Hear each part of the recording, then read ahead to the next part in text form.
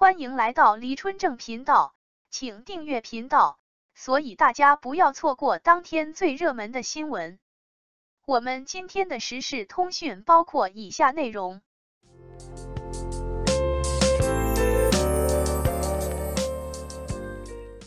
微博之夜明星红毯太热闹，谁赢了？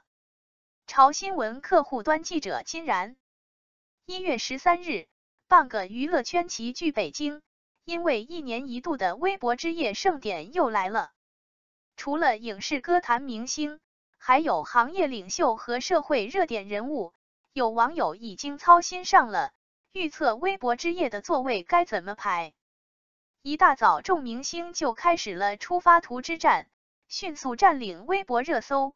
到下午的红毯，微博榜单上依然是相关爆词。繁花剧组再合体。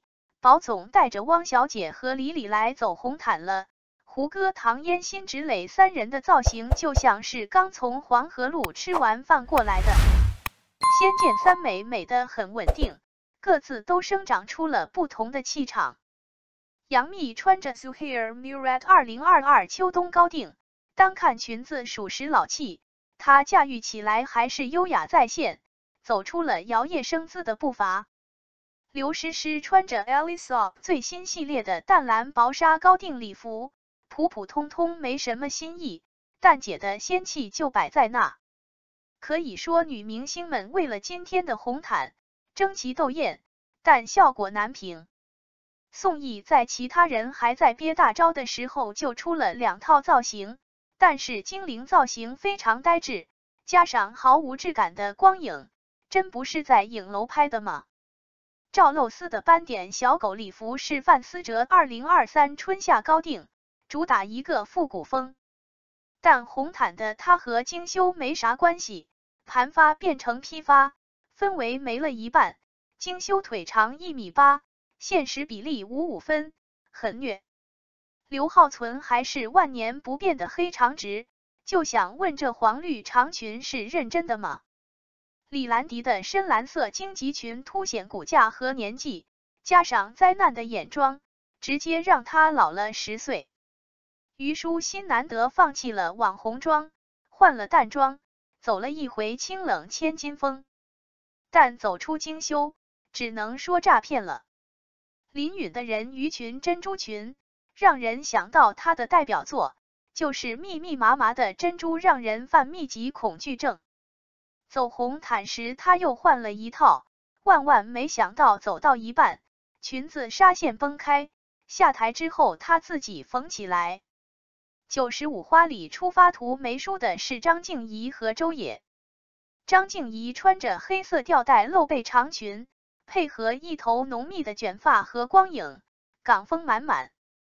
周也同样是富家千金风，妆造在线。可惜红毯换了一套银色长裙，差了不少味道。再看90花白鹿的2套造型，仿佛在婚纱店老板娘和夜店老板娘之间切换。审判完红毯生图的网友辣评，别搞什么公主人设了，看着像是去乡村大舞台，土土的很安心。古力娜扎的出发图没什么惊喜，但是美得很轻松。可是走红毯时又换了一身芭比粉，这是 cos 选美小姐。网友哭笑不得，好看也不能乱穿吧。杨紫则成了真茄子，穿了 Valentino 2022的秋冬高定走上红毯，有点儿知性。而陈都灵的造型被评为最拉，这孕妇装加上老气横秋的颜色，工作室出来挨打。再看看气场型选手，新闻女王佘诗曼站那就是女王。刘涛穿着酒红色长款丝绒礼服，像马上赶去主持春晚。男明星这边大部分中规中矩，最特别的是红毯刺客曾舜晞，一个转身都容易被他误伤。原来这套搭配创意来自小王子，不知道的还以为下一秒开始变魔术了。王一博戴着棒球帽，仿佛刚开完会顺便来晃一圈。从种地吧走出的10位少年，10个晴天连西装都没穿，还是穿着工作服，不愧是顶级维修天团，随时准备干活。已经开始期待今晚那场的大戏了，先蹲一个仙剑三美同框。微博之夜红毯，赵露思于舒心缩肩，那扎向选美，奚梦瑶简单却完胜。女明星们除了作品，就要数红毯最有看点了，每次都有人造型加分，也有人暴露缺陷，输了比美却同样赢得关注。1月13日，微博之夜红毯那扎一开场就用美貌镇住了场子，一袭抹胸深 V 拖地礼服，颜色选用了大胆的玫红色搭配桃粉，化身行走的芭比娃娃，仪态也是满分。不过也有人称这次的那扎像是在参加选美，礼服没有质感，妆容也不和谐。但审美是主观的，那扎本身就是异域风，只能说各花入各眼吧。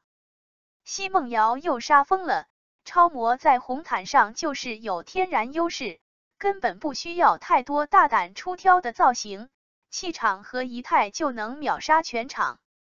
而且奚梦瑶现在的美貌比当年超模时期更绝，之前太瘦显得干瘪，现在饱满紧致的脸蛋完全不像俩娃妈。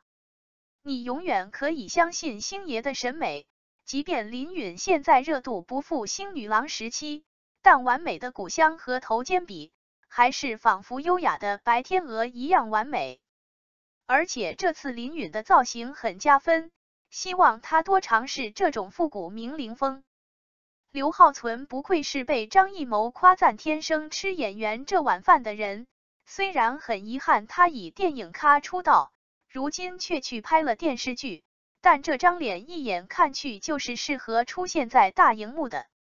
刘浩存如今也褪去小白花气质，一袭柠檬黄抹胸拖地礼服穿出了优雅端庄和古灵精怪，气韵也更加沉稳了。这竟然是赵露思，虽然穿着大胆的吊带露腿波点裙，但还是好软萌 Q 弹的感觉，有一种在校学生的清纯感。不过明星出席红毯，皮肤、美貌、造型和仪态缺一不可，赵露思可以试着把腰背挺直一点，不缩肩会显得更自信哦。田曦薇已经凭借好身材上了好几次热搜，这次的暗夜玫瑰纱裙美得很客观，黑长直勒女装搭配丰腴的身材，谁能不说一声妹妹好绝？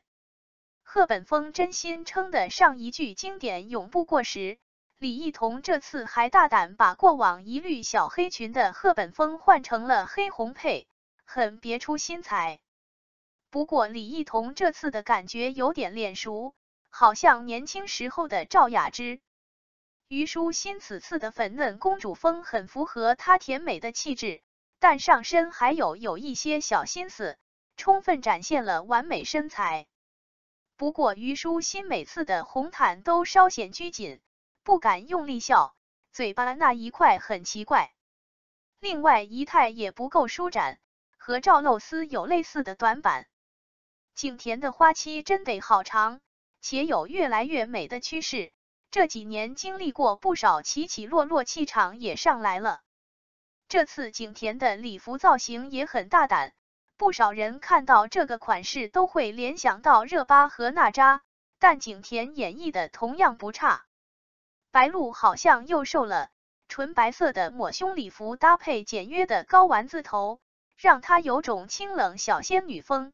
由此可见，白鹿更适合这种简单的造型。优雅永不过时。